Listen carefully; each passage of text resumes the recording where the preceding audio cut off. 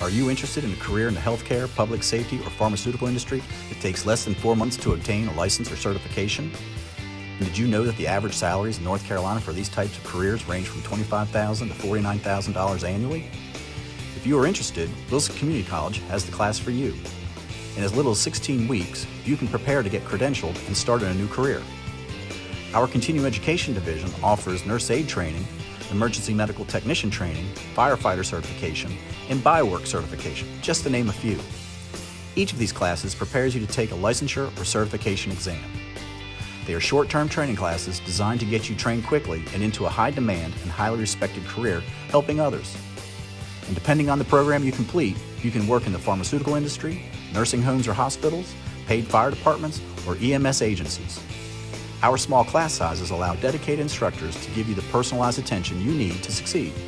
And we are affordable, with the cost of these programs ranging from $300 to $600. In some cases, scholarships are available, providing the training at no cost to you. So what are you waiting for? For more information about our short-term training courses and programs, contact our continuing education offices at 252-246-1287 or visit our website at www.wilsoncc.edu. At Wilson Community College, we've got your future.